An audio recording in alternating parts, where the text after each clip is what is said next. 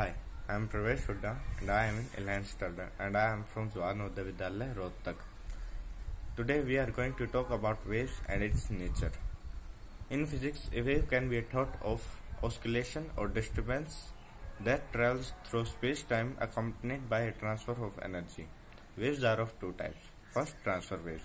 It is a type of motion in which all points of a wave oscillate along right angles in the direction of wave advance.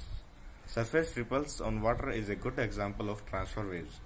Second, longitudinal waves. It is a type of motion in which particles of a medium vibrate in the direction of path along the wave advance.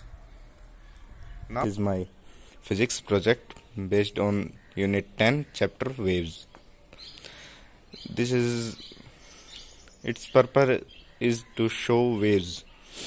In this we need a motor, a switch and a battery and a thread and a platform. First we made a stand and fix battery on it.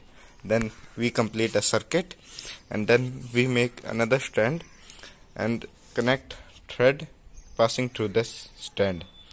And when we start this motor, you have seen these waves. Now I am going to show you how you make these types of projects to understand waves and its nature in homes by using your home things. This is our homemade project. In this we need straws and tape. In this we need approximately 5 straws and 5-meter long tape. And we arrange them in this manner to find how transfer waves are propagated from one point to another point. Now I will show you how transfer waves propagate from one place to another. Now you have able to see how transfer waves are propagating from one place to another place. Now I am going to show you how crust and troughs were made in this manner.